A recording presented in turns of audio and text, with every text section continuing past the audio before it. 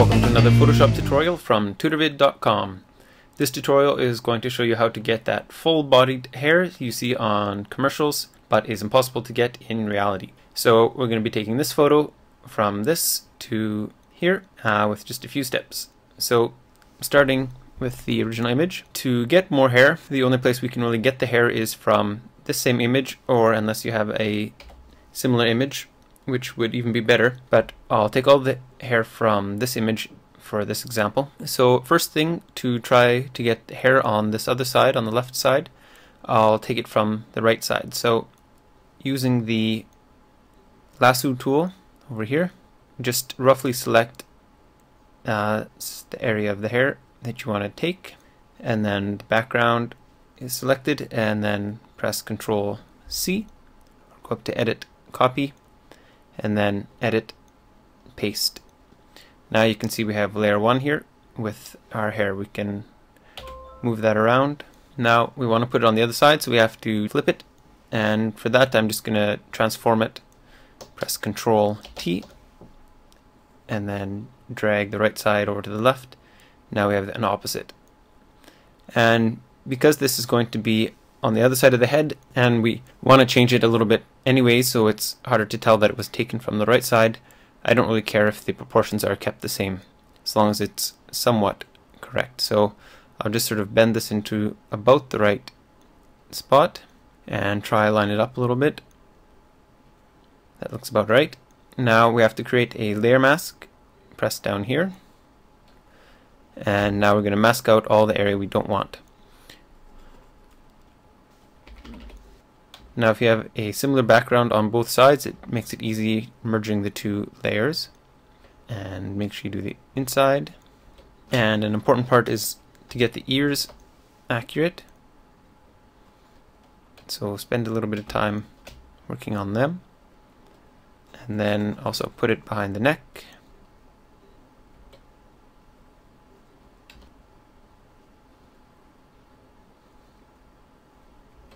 And if you think the color should be changed a little bit, you can create a adjustment layer, and then so that it only affects the layer below, you can press this button here, and then you'll get a down arrow like this, meaning that it's only going to affect the hair layer. So if I adjust this now and pull it way up, you can see that it's just affecting that one layer. So I'm going to create a little more contrast in the hair, and then also I'm going to mask out part of this adjustment layer so it doesn't affect the background right here. So it's looking not too bad. If we look at the start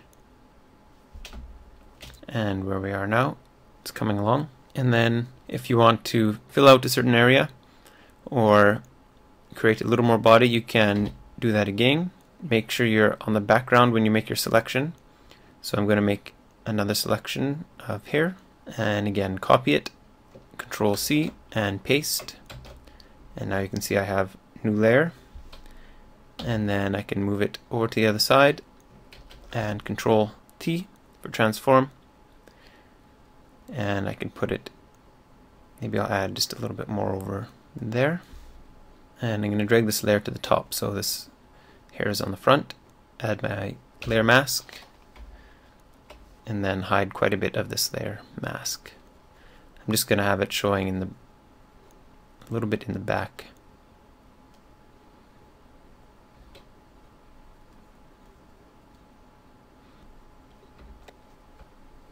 And then lastly, for the right side, I can create another selection, and then copy, paste.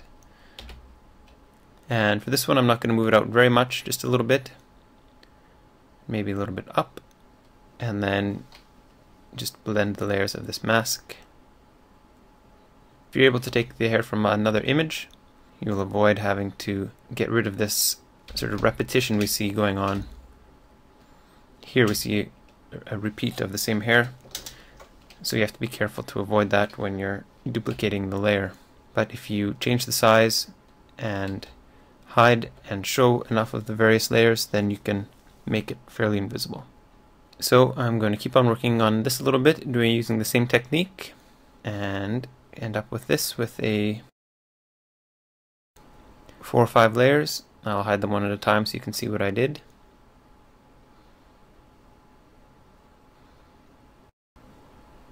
And that's it. Check out more tutorials on tutorvid.com.